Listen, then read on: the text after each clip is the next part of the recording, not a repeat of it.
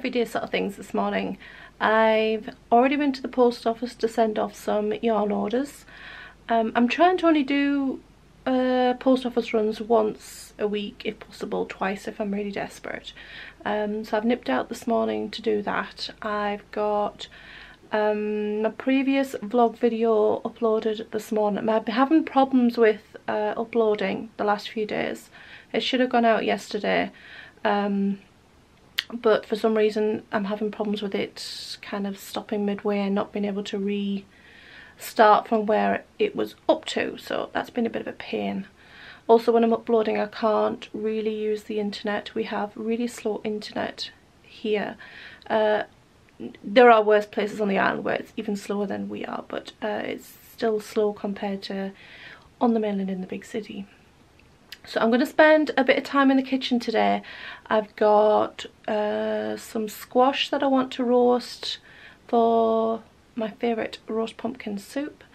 I've got, actually I don't know what I'm making. I usually make that for Halloween, but hey go, hey ho, I'm going to make it twice obviously. And I'm going to make something with the windfall apples from the garden, possibly an apple galette or a cake, depends on how I feel.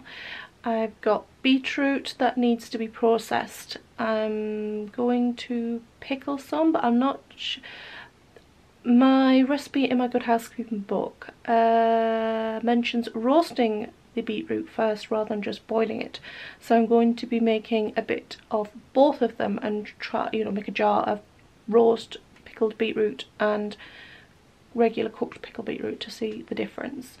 And what else have I got to do? I can't remember, but we shall see when I get in the kitchen. Okay, so I'm doing 2 recipes from the same book today, both from the Delia Smith's Winter Collection, and which no longer has its dust sheet, but that's okay. Dust cover rather. So I'm doing this, which I call apple galette, but she's called American one crust pie with spiced apples and raisins. But I highly doubt it's that American, but I could be wrong. But it's an apple galette, so yeah, big piece of pastry, fill it with your filling, in this case it'll be spiced apples, fold up the sides and you glaze it and baking and what have you. So I've got that to do. So I'm using apples from the garden. These are windfall ones, so some of them I've got a bit nibbled. You can see that. That one's got a little bit nibbled, so I'll just chop that out.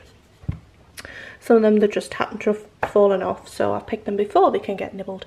So I've got those to do. And the second recipe is also from this book. I can find it. I tend to use the same like 3 or 4 recipes out of this book, and it's the roast pumpkin soup with melting cheese, but I change it up. I don't do the melty cheese bit.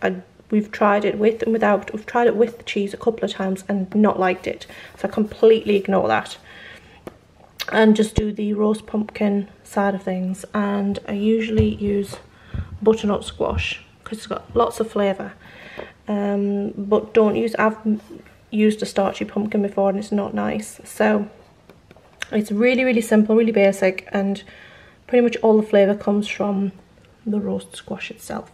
So I've got that to do. And I remember the other thing I need to do in the kitchen, which is, I've got some of it here, but I need to put the fruit for the Christmas cakes, oranges as well, to soak in the zest and orange juice and brandy, ready for baking Christmas cakes in the next couple of days.